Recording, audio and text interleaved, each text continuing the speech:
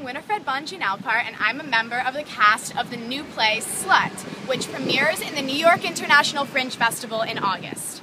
So, we know that slut is a really tough word, and we get that, but that's why we developed this play. I don't know anybody who doesn't have a really close relationship with the word slut, whether they've called somebody a slut or they've been called a slut themselves. So, through the story of a 16-year-old girl and a life-altering Friday night out, we're exposing the really damaging reality of slut culture and how it's affecting girls and women and how we view our sexuality. So tickets go on sale on July 19th, and you should come see this show. We challenge you to come see this show.